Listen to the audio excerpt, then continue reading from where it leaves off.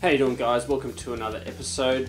Option B, Biochemistry, Volume 2, where we're still looking at proteins and enzymes. Let's get straight to it.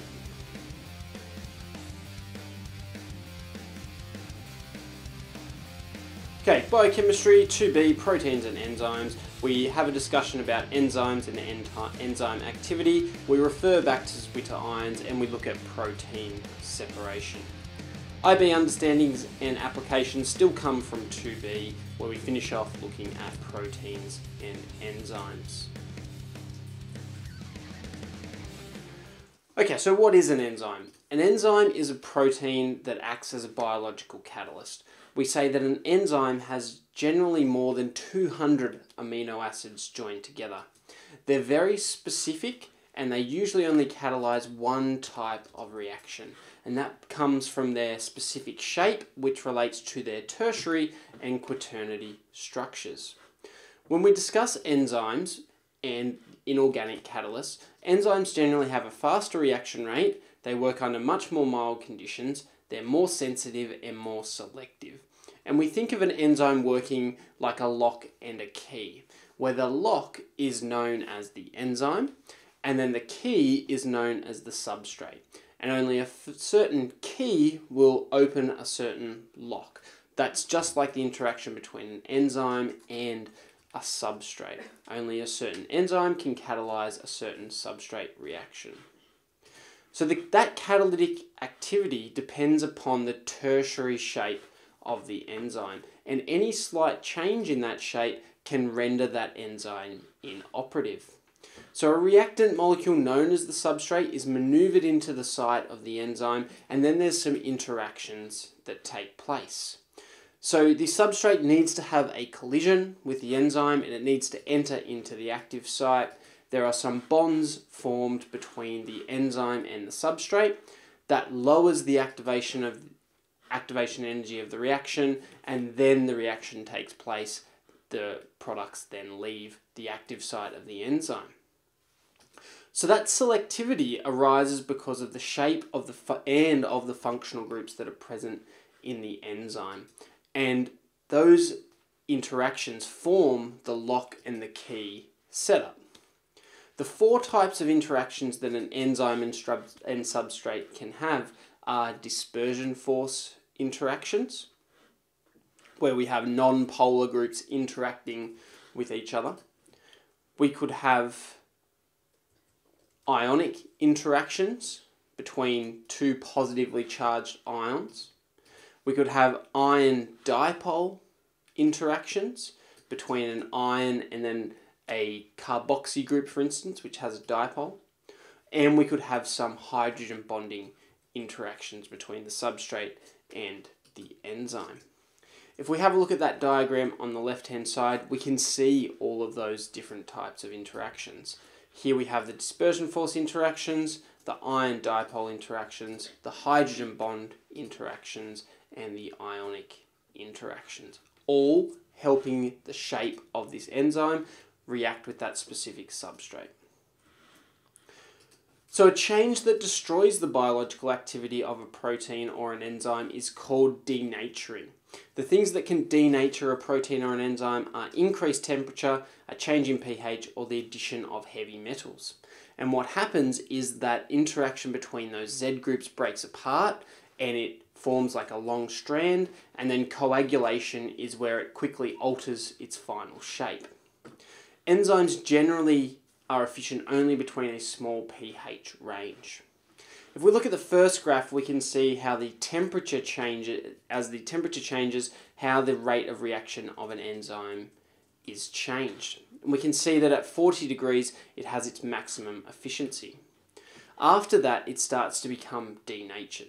But if we have a look at the low temperature section, low temperatures just render enzymes inactive. Low temperatures don't denature enzymes, so just be careful with that. Here we have the rate of reaction and pH, and we can see that at extremes of pH, the enzyme is denatured and it only works at a very specific pH level. If we start to add heavy ions to enzymes or proteins, that starts to alter the structure because those heavy metal ions have affinities for the SH group, which is part of the cysteine amino acid, and they change the tertiary structure of the protein or the enzyme, which alters the shape. So the rate of reaction of an enzyme catalyzed reaction follows the same principles as those for other reactions, and we can draw a rate graph to explain what's happening. So at part A of the graph, we have a low substrate concentration, and virtually every collision between the substrate and the enzyme will result in a reaction. As the substrate concentration begins to increase, we have less enzymes left over, and so that there will be some collisions between a substrate and an enzyme that already has a substrate in it. So the rate of reaction will start to decrease. At point C, we reach the maximum rate, which is called the Vmax, and that's because the enzyme is saturated with substrates. We've just got none that are free, so we have to wait for the reaction to occur to free up some more. Electrophoresis is an analytical technique that's used to create a protein fingerprint, and it's often used in DNA fingerprinting and protein fingerprinting. Basically what it does is it allows us to separate sections of a protein according to their mass and charge. And this separation of the proteins allows us to build up a fingerprint which could be used in DNA analysis. A couple of the problems with this method is we need to add a dye to get them to fluoresce so we can see them because they're colorless. We could also add radioactive probes and use a device to measure the radioactivity, and we can shine lasers on them. But electrophoresis is a technique used to separate sections of proteins.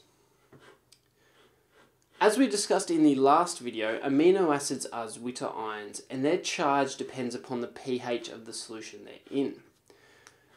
As there are a number of amino acids in side chains, they could be acidic or basic.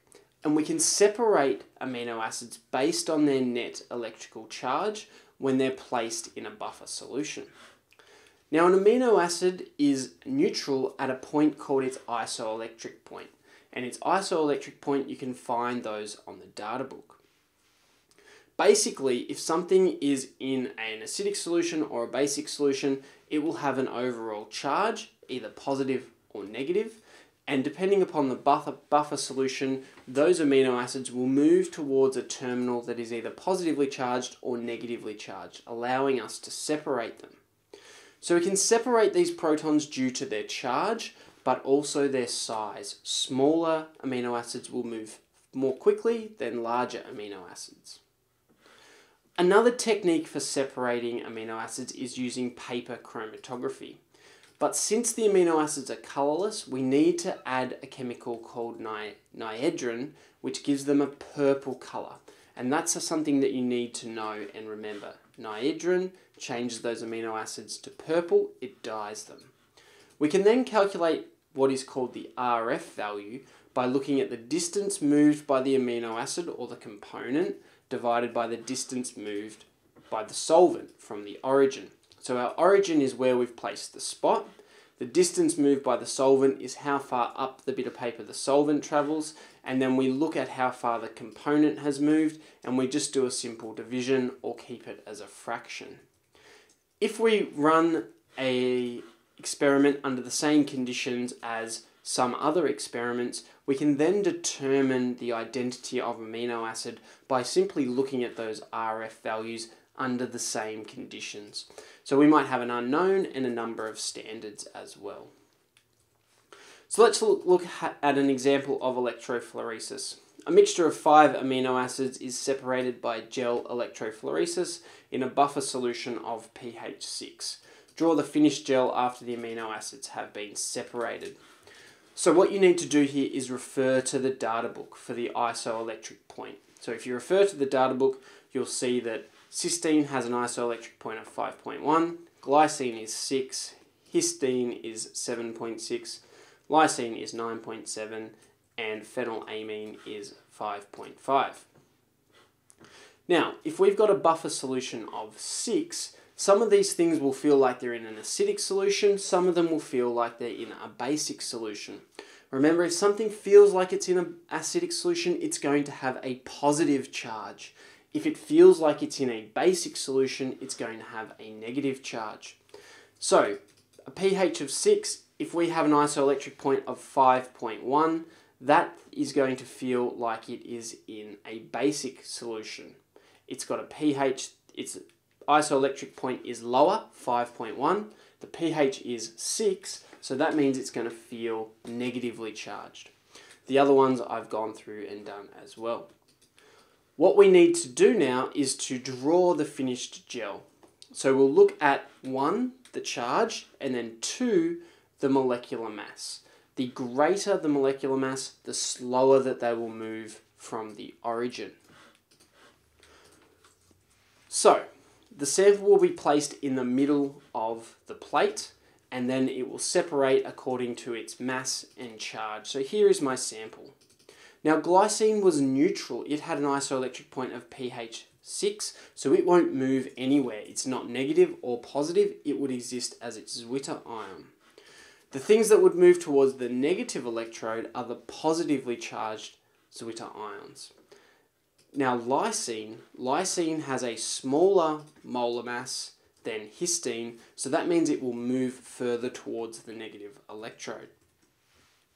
The ones that move towards the positive electrode, well, we have phenylalanine, which has a heavier molar mass than cysteine, so it will move a smaller amount. And this is what our finished dye would look like. Okay, volume 2B, some top tips. When we talk about enzyme, it's all about shape, shape, shape. When we talk about the interactions, we talk about the charge and the size. When we talk about electrophoresis, we talk about the charge and the size of the amino acids. Thanks for watching, guys. Don't forget, drop a like on the video, subscribe if you're new, and I'll see you